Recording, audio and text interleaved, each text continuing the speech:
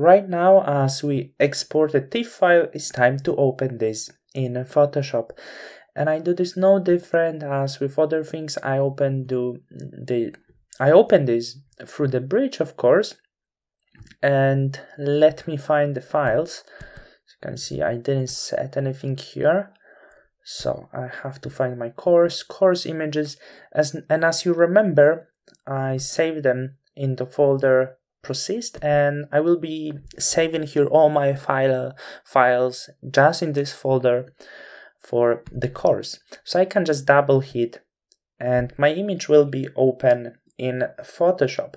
Before we start any editing and before I will go deeper with all of the tools, let's talk about the portrait image and what has to be done.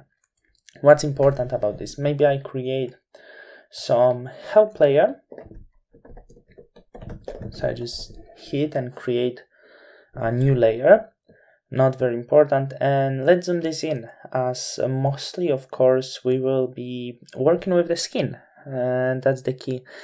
And let me discuss a few things what has to be done, because I saw a lot of portrait images that are overdone these days, and this is huge mistake done by most of the people. I don't want you to do this, right? So let me choose a brush over here and maybe red color. So we will know what to do. The first thing what you need to do with this image is spots. We need to clean all of the major spots. Sorry for this spot over here. I will not step back. Maybe I just erase that over here. Okay. So first of all, we have to clear up the spots. Like here, there's really plenty, including the small ones. All of the spots has to be removed, and there is no discussion about that. All spots has to be removed, no matter what image is that. I saw some retouches where people, and of course different kind of spots. I will not be going deeper which sort of spot is that, but of course that is something has to be done. Some people I saw retouch part and they do very deep dodge and burn, but they leave few spots. This is not something you have to do. Like, you want to make image looking the best, as the model. You want to make model looking as her best day. In her best day, she doesn't have spots, let's say. So this is the first thing. The other thing is we have moles like that. Let's place this. I'm not sure how to spell it, so I just write like this, but I mean, of course, this sort of things. And maybe I will use a different color for this. And this is the thing that depends on you, depends on model, or depends on your customer, because this is not the issue.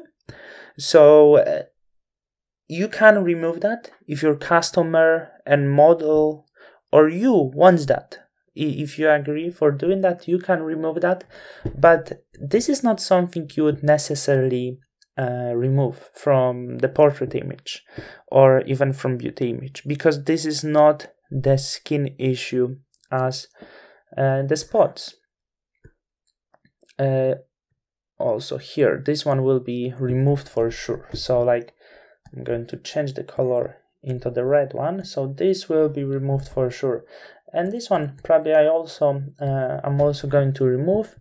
I'm just going to check what is best for this image. Third thing that I see over here, tree hair, and it will be the face hair. She has quite many of them, and this is not something you have to do if the model doesn't have many of them. But as you can see, we have to try maybe to do something with this part. whether it will be done by dodging and burning, but I think I'm just going to darken this little hair over here. It's not necessarily about portrait to work with the veins around the eyes. This is portrait. You don't want to make this too perfect. You want to make this look natural. So in the first cleaning up process, this is the thing we need to sort out. And as you can see, it's not that many of it.